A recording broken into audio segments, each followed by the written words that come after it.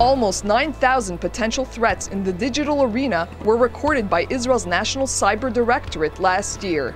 At Cybertech Global, Israel's largest cyber technology summit, industry experts focused on getting government, industry, investors, and entrepreneurs working together.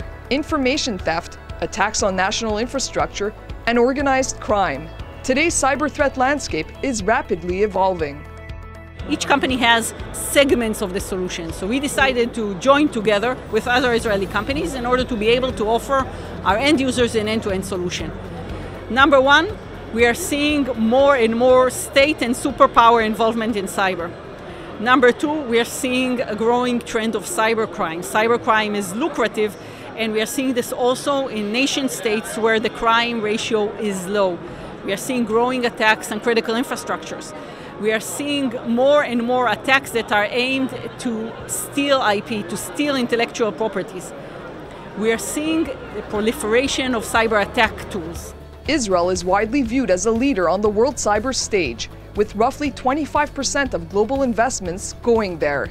Firms in the country address a wide variety of threats in a number of sectors. Malware, data breaches, even attacks on national infrastructure.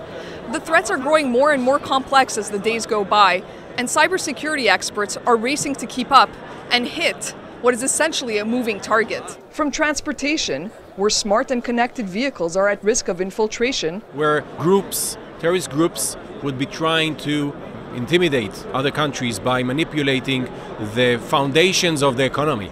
And transportation is the foundation of economy in many ways. To making passwords a thing of the past. So what we do is we allow organizations to completely get rid of passwords in the workforce environments. Password is a huge hazard both for the users and from a security standpoint. The dangers are vast, and one company has found an innovative way to fight back.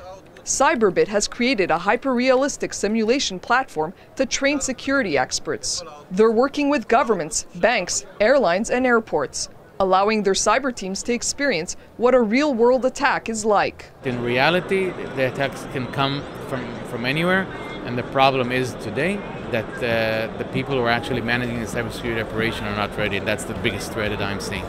A new report by the IVC Research Center showed that there are 436 active cybersecurity firms in the country, and that they raised over $6 billion in the past 6 years alone. A trend that is likely to continue for the foreseeable future. From Tel Aviv, Maya Margit reporting for the Media Line.